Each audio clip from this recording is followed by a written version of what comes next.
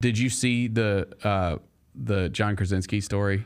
I did. Yeah. So that was sort of the point of this. Was Cat had played 9 years in Minnesota, the only team he'd play for, and now he's leaving. And John Krawczynski, who writes for The Athletic but has covered the Timberwolves forever, awesome dude, was on a podcast, I guess, and told this story. Are we going to play the audio of it here? Yeah, it's 2 minutes. But I thought it was really cool, just because like Cat's been a guy that I've kind of clowned on quite a bit over the years, and I saw this video yesterday and was like, man, that's cool. So yeah, I wanted to play it today. So let's go ahead and play the audio. The night he gets traded, we break the news. 12:30 in the morning, I get a text from him checking in. Hey, how's it going? And he knows that my daughter and my son are just huge Cat fans. They met him a few times over the years. I brought him to practice, brought him to a few of his camps and things. He's always been very gracious with them, and he just knows that, you know, my daughter wears number 32 for him. And so he sends a text, and I just say, hey, you know, Nita cried herself to sleep, and she did. Like, I was not worried about breaking the news to anyone besides her, and she had a hard time with it. And he sends a text back, well, where are you guys going to be tomorrow? Do they have any sports? And I said, yeah, I mean, Nita has a soccer tournament in Blaine. Said, I'll be there. It's like, you're not going to be there. Come on now. And so I woke up in the morning and I saw that he put something on Instagram. He was at the practice facility at 3 a.m. So I'm like, it's not coming. So we go out to Blaine, start the game, halftime. He texts, hey, I'm pulling up. And there he is. He walks out. He's there with his father and 4 of his friends, and he watches the game. And a bunch of other girls from other teams come over. He's very gracious. He talks to them, takes all the pictures, you know, all that stuff. Talks to my son, tells him he's proud of him for overcoming the things that he's overcome.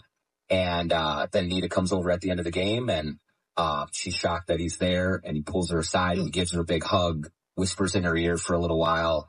And that gesture was over the top.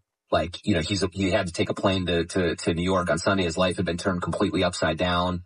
And there he was, just doing that and comforting 2 kids who were hurting a little bit. And I think it helped him feel a little bit of love from everyone and a little bit of a way to say goodbye on a small scale. But that's the kind of Cat that I knew.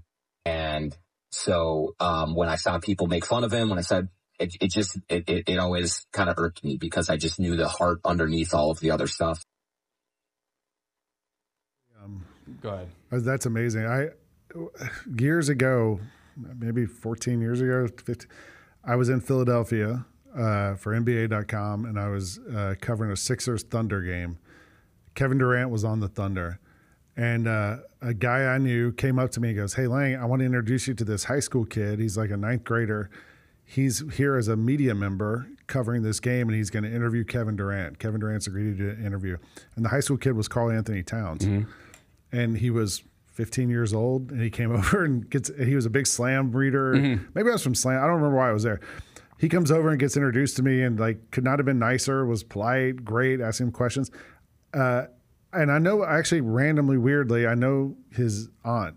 I've known her for a long time. That family's been through a lot. You know, remember Cat lost his mother to COVID when all that was going on. And then to have only one home in the NBA for the last decade and then kind of surprisingly get traded at the last minute. Like, I don't think he didn't ask for a trade. It just happened. I think like there was a real connection to that city and those fans for Cat. And we don't know, you don't always hear these type of stories like this about these guys, but like that was such a great story to hear. Yeah. Like I said, I've always kind of clowned on the guy. Just for, for whatever reason. Like, I think he's kind of a silly dude. And think that this is a good thing.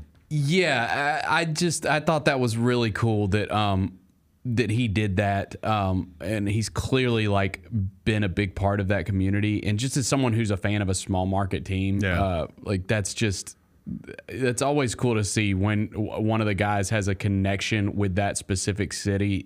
Because you want that with these guys, like with the Grizzlies, like you want them to want to be here because they feel like this is home. Yeah. So that was cool to see. Your son's not old enough yet, I guess, to have like those connections with the athletes yet. Right. I mean, he loves Ja, right? Yeah. So does my son. And like, we've been through it the last few years when Ja got suspended and I had to explain what's going on, and and sometimes you realize your heroes aren't perfect. And you go he through loves that. Jaren too. The kids love Jaren. Yeah. Jaren's awesome too. Like, it's, I don't know, being a parent and being a sport. We talked about being a sports fan again, but like, it's all part of this whole thing. And sometimes we blame these guys, we vilify them, we curse at them, all that stuff. Right. But they're just dudes. That's very true. They're just people. That's very true. They make mistakes, and they're great also sometimes. And Kat doing that, showing up to a kid's soccer game and talking to everybody and everything on his way out of town, like that's unbelievable. That's super cool. Yeah, for sure. Good on him. The Gary Parrish Show, live weekdays at 10 a.m.